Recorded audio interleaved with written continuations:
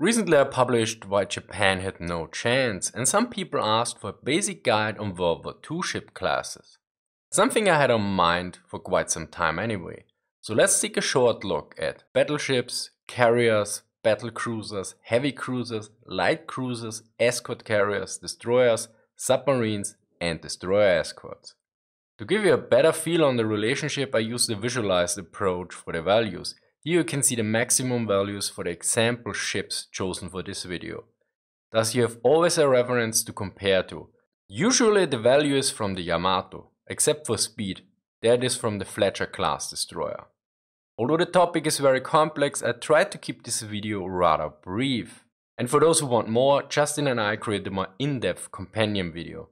That is available on the second channel and ideally watched after this video unless you have already a basic idea on all the classes discussed here. Now as always, a bit of an accuracy warning here. Quite often the sources differ on values, especially when it comes to displacement and complement. In particular, the displacement values have to be taken with a grain of salt due to the many sources not specifying if they use short or long taunts. I used long taunts in this video, so however when I say taunts or right taunts, it means long taunts.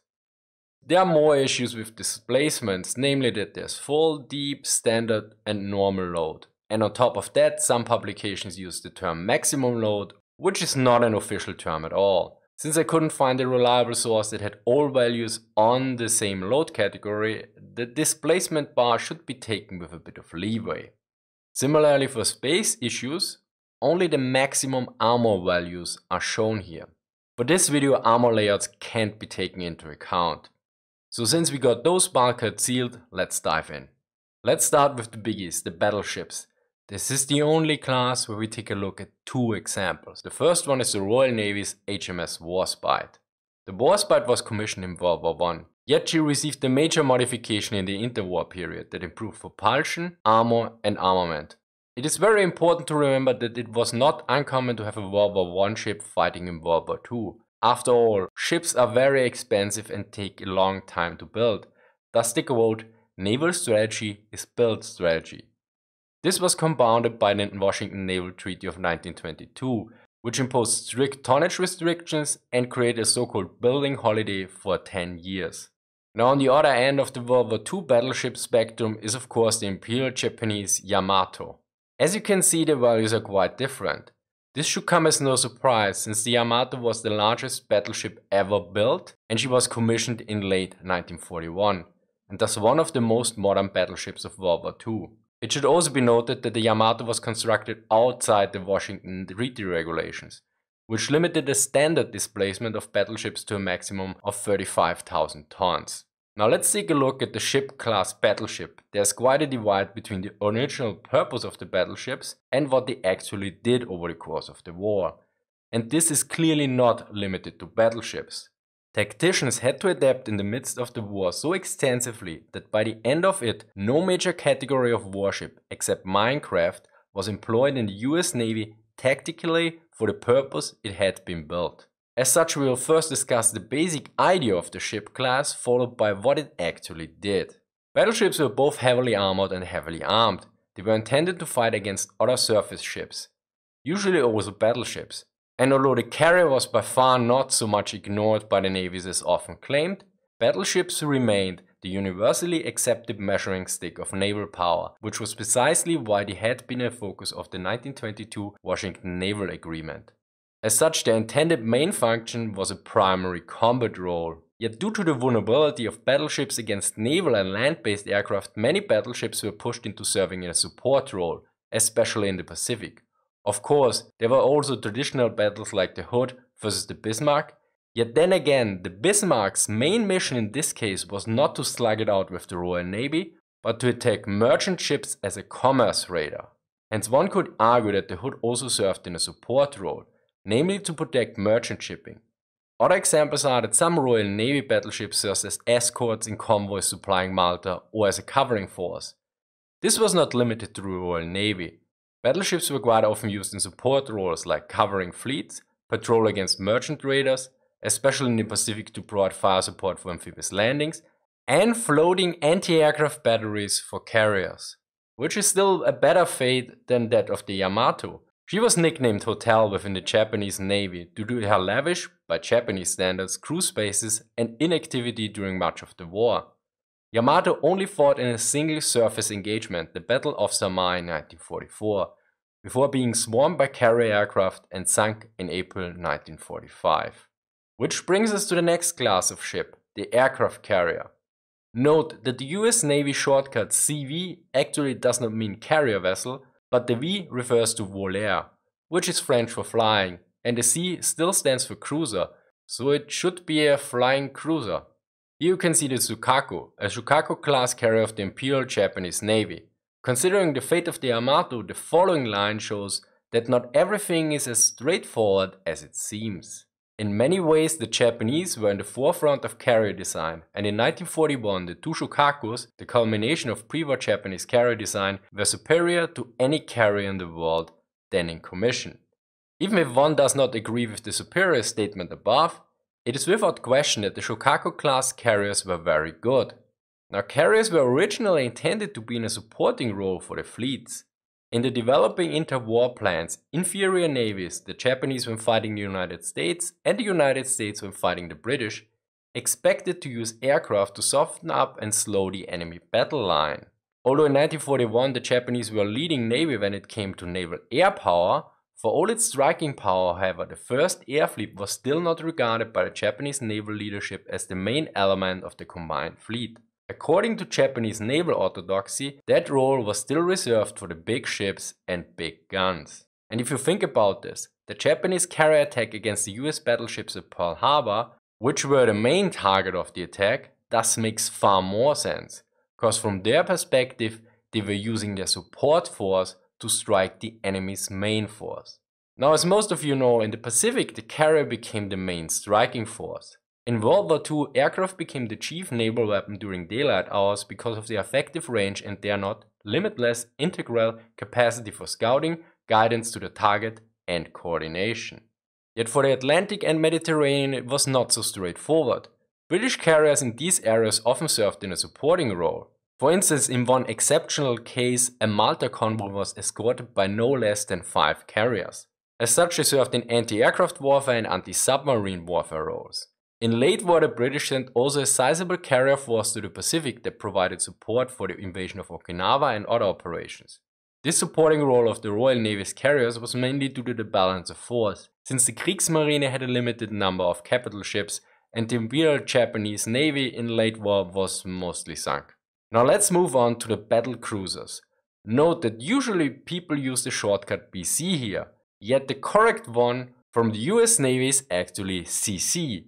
Now, what is the main difference between a battleship and a battlecruiser? Battlecruisers were armed with ordnance as large as that of battleships and displaced at least as much as later in order to accommodate larger propulsion systems. To allow for the increasing weight of the more powerful machinery, however, the battlecruiser sacrificed most of the armor protection of the battleship. In other words, battlecruisers were comparable in displacements to contemporary battleships, but generally faster and less protected and/or less armed, depending on the navy. Only very few battlecruisers served during the Second World War, since several were never finished after the Battle of Jutland in 1916, which saw several British battlecruisers exploding. Additionally, advances in propulsion in the 1930s allowed for fast battleships that did not have to compromise too much armor and armament. Their intended roles were commerce protection, commerce raiding, and also surface combat. And if you consider the Scharnhorst and Gneisenau as battlecruisers, then they pretty much fulfilled all these roles. If not, remove commerce raiding. Now to the heavy cruisers. Here the shortcut is CA, which originally meant cruiser armored. Yet by World War II it meant heavy cruiser. In contrast to the light cruisers with the shortcut CL. More about them later. The name cruiser dates back to the age of sail. It resembles more of a function and capability than a ship type. Strictly speaking, in the age of sail, the term cruiser was applied to any ship on detached duties. As such, a cruising warship had to have enough endurance, speed and armament to conduct independent operations, or you could say it was capable of cruising around while still annoying the enemy. Now about the difference between light and heavy cruisers. This can get a bit confusing. There were two important naval treaties, the Washington Naval Treaty of 1922 and the London Naval Treaty of 1930. Be aware there was another one in 1936. Now, the Washington Naval Treaty limited the cruisers to 10,000 tons of standard displacement and a maximum of 20.3 cm guns. Yet there was no limit on the numbers of cruisers, which resulted in a so-called cruiser arms race. Whereas the London Naval Treaty of 1930 introduced the distinction between heavy and light cruisers, where light cruisers were allowed to have guns of 15.5 cm or smaller, whereas other cruisers were categorized as heavy cruisers and their numbers limited. Additionally, there was also a limit on total tonnage. Note that the accurate treaty does not include the word heavy or light. To quote the treaty, the cruiser category is divided into two subcategories as follows. A. Cruisers carrying a gun above 6.1 inch 155 mm caliber. B. Cruisers carrying a gun not above 6.1 inch 105 mm caliber. Generally, cruisers that were built along restrictions of naval treaties were called treaty cruisers. Officially, the Prinz Eugen was a treaty cruiser as well, yet if you look at the displacement, it was clearly not. Of course, once the war started, and sometimes even before, these limitations flew out of the window. In general, around 112 cruisers, both light and heavy, were lost during the war. The intended role of heavy cruisers was to act as scouts for the fleet, defend sea routes, conduct commerce raiding, and also conduct major fleet action. Yet for the most part, the cruisers did not act as scouts, since this role was taken over by the carriers. There were a few exceptions, like the purpose-built scout cruisers of the Imperial Japanese Navy.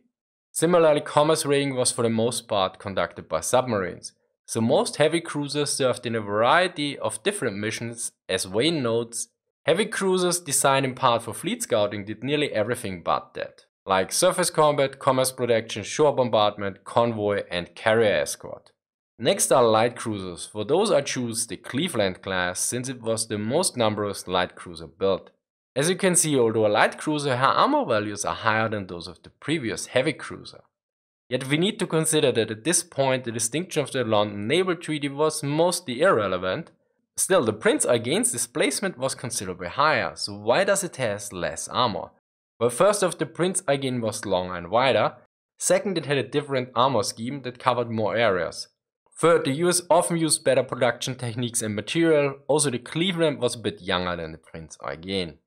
One key aspect of some, yet not all light cruisers was the use of dual-purpose guns as their main armament, that allowed them to engage both surface targets and aircraft with their main batteries. Yet although nearly all navies tried this, only a few of them were successful until late war. For the light cruisers, the intended role varied depending on the different navies. The Japanese wanted to use them as destroyer leaders. Similarly, the US Atlanta class were intended as destroyer leaders as well. The British had a stronger focus on commerce protection. They also preferred lighter cruisers since they were cheaper and their empire was still quite extensive. Whereas the US and Japanese preferred heavy cruisers for this role.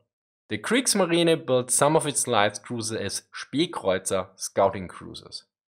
Ultimately, light cruisers performed a variety of missions ranging from surface combat, naval bombardment, and escort duty. In the Pacific, one very common rule for US light cruisers was a floating anti-aircraft battery, where the dual-purpose guns were very useful. Next are escort carriers. Here you can see a Casablanca class escort carrier, which was the most bruised carrier class ever built. Although it looks similar to a regular carrier, you can see it is a bit more stubby, but most importantly slower.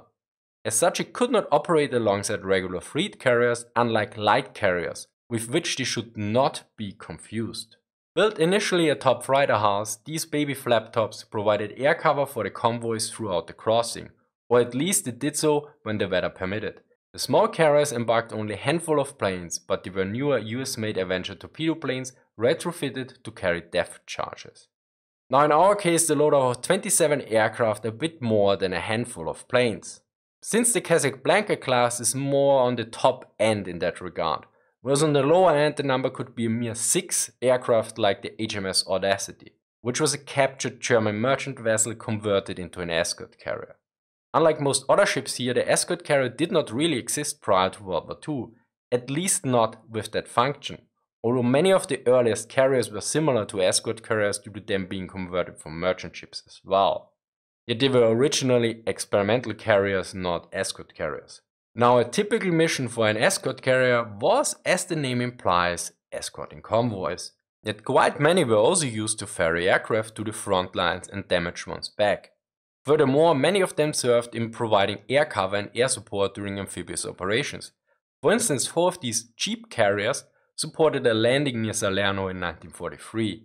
Far more usually were brought as support at the invasions in the Pacific. So time to take a look at one of the most common ship classes out there, the destroyer. For this, we choose the Fletcher class destroyer of the US Navy because, surprise, it was the most constructed destroyer of the Second World War. Destroyers were actually a rather new ship class. This becomes more apparent if we look at the original name, which was torpedo boat destroyer.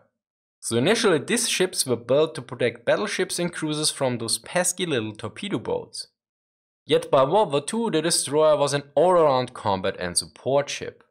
By circumstance and organizational needs of Anglo-American navies during World War I, the destroyer had emerged from its original and exclusive torpedo boat destroyer function to become a jack of all trades.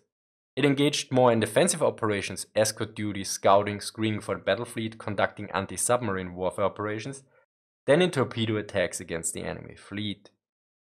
So the destroyer's intended main role was to protect and assist the fleet in various forms. As such, it needed seafaring capabilities and a proper range. Additionally, it had to be able to engage surface, air and submerged targets. Hence a proper weapon and equipment loader was necessary. Thus the ideal destroyer was equipped with sonar, radar, depth charges, torpedoes, AA guns and dual-purpose guns that could engage surface and air targets alike. As such, the caliber was usually around 105 to 130 mm, since that allowed for manual and fast reloading, thus reducing weight and complexity while also providing a good rate of fire. This meant that destroyers performed the largest amount of different missions in the war, like screening for battle fleets, anti-submarine warfare, anti-aircraft warfare, torpedo attacks, picket duty, escort duty, surface combat, mine warfare, naval bombardments, and many others. Due to this, their large numbers and their relatively small size, they also suffered a large amount of losses of almost 600 destroyers of all sizes during the Second World War. Next is the submarine. Here you can see a Type 7 sea submarine of the Kriegsmarine, which served as the mainstay of the German U-boat in World War II. Now it is important to remember that U-boats, like other contemporary submarines, were not true submarines. Rather, they were really submersibles. Although their primary design feature was the ability to operate submerged and to deliver an attack from periscope depth, their diesel-electric propulsion system was air-breathing. Also, the submarines in the Atlantic and Pacific were quite different. The German submarines were small compared to US Navy and Imperial Japanese fleet submarines deployed in the Pacific. For instance, the Yamato class had a length of almost 100 meters or a bit more than 300 feet. And although the submarines are strongly associated with the Kriegsmarine, at the start of the war in 1939, the Soviet, Italian and US navies possessed the most submarines with around 160, 100 and 90 submarines respectively. Now the intended roles for submarine were mostly commerce raiding, mine laying and scouting. Yet there was also a bit of variation depending on the navy. For instance, the Japanese intended to use their large submarines to weaken the US battle fleet. During the war the missions varied quite depending on the navy as well. The Germans from the get-go used their U-boats for commerce raiding and to a limited degree for mine-laying operations, whereas the US Navy initially used them for various missions, yet soon focused on commerce raiding as well. The Japanese on the other hand had not only a large variety of different submarine types, yet also focused more on engaging enemy warships than commerce raiding. Also differently to the Atlantic, both the US Navy and Japanese Navy used submarines for scouting duties ahead of major operations. Now in the Atlantic, U-boats worked as scouts as well, in so-called patrol lines for detecting convoys. Submarines performed various other roles as well, although to a limited degree, for instance transporting goods like supplying Malta or German technology to Japan. Similarly, the Japanese Navy used submarines extensively for running resupply missions to isolated and/or threatened island garrisons as well. Another more common mission, at least for the US, was rescuing downed airmen. So it's time to look at the most common enemy of the Axis submarines, namely the destroyer Escort, which is likely one of the least known ship classes here. It was like the escort carrier class that did not exist prior to World War II. Now it is important to note here that the destroyer escort, unlike other ship classes, was not a universally used class. The Japanese, for example, did not have destroyer escorts per se, yet ship types that performed similar roles. As such, we are speaking mainly about the US ship class here. The name of this class is similar to the escort carrier, and for a good reason if we take a look at the speed. You see immediately it is rather slow, thus it was not capable of supporting fleet action in general, unlike a regular destroyer. Similar to the escort carrier, this class was used to protect convoys without using ships that were capable of fleet action. Although it was slow compared to a regular destroyer, it still could match the speed of a submarine, its primary opponent. They were smaller than full-sized American destroyers, though larger than British corvettes. Armed with 3-inch guns, they were hopelessly underarmed for any kind of surface action, but with sonar, radar, depth charge racks and a hedgehog, they were immediately suitable for the anti-submarine mission. Note that the British called their Land-Lease destroyer escorts frigates, likely to annoy anyone who likes standards and clarity, like me. Now for those who want to complain that I did not include the Soviet, French and Italian navies, their exclusion is due to limitations in time and reference books. Since this video took already more than 39 hours to make and after editing will be beyond 40 hours. Also, I'm very certain that Justin will discuss at least the French and Italian navies as well in our extended version of this video, so be sure to check it out on my second channel. Finally, a recommendation here: there's a YouTube channel out there that focuses exclusively on naval history. He's called Drache Finnel. I'll link his channel in the description, be sure to check him out. If you like in-depth research content like this, consider supporting me on Patreon or alternatives linked in the description and pinned comment. Thank you here to Justin, Azumasi and Andrew for supporting me during the writing. Special thanks to Fabian for sending me a book that was used but not harmed during the making of this video. Sources are in the description. Thank you for watching and see you next time.